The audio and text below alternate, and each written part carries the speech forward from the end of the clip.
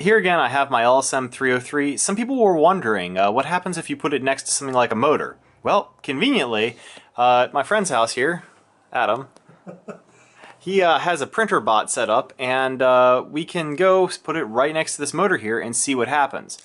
First thing that we notice, though, is the fixed magnets in the motors overpower the magnetometer, and so it's reading negative 4096, which means it's just outside of the band at which it can read. So I'm going to have to move this this magnetometer away a little bit before it'll actually behave. So probably about another inch maybe away. And now the numbers are down in something reasonable, so they're not above, you know, beyond this thing's ability to measure magnetism. So I'm going to reset it here, and Adam, if you don't, I guess if you want to calibrate it, so you can just spin that in place. All right. Just like the video before, just kind of getting the calibration data. I'll look at that wonderful spinny circle thing.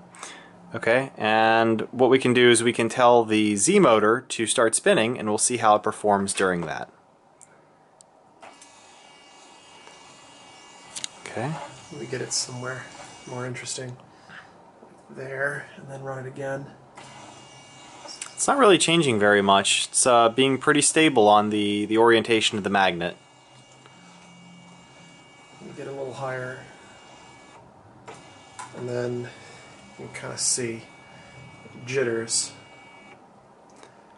It is jittering a little bit, but it's still, if all you're trying to get is just general position or general rotation, you're just fine. You're not going to get sub-degree accuracy with this one, but it's still pretty good. Even while it's running. Yeah, while the motors are running, you're still able to tell what the orientation of the magnet is, despite the magnet being much, much farther away from the sensor than the motor. Right here I have the Z shaft for the printer bot, and say I wanted to find out where is it, instead of using a limit switch to figure out the exact position. Let's try using this rotary encoder for it. Instead of using this large magnet for it, I'm using a much smaller actually oriented magnet, and the same sort of getup as we did before. So I'm going to reset the screen here, and so now it's doing whatever, it's going to take up the extremes and go for it. And Adam, if you want to turn on the Z drive. So now it's calibrating for the position, and like clockwork, look at that gorgeous time. You can see it spinning around, slowly, slowly, slowly going down. I think this is a pretty neat way to be able to watch the the rotational position of a shaft like this on a stepper motor.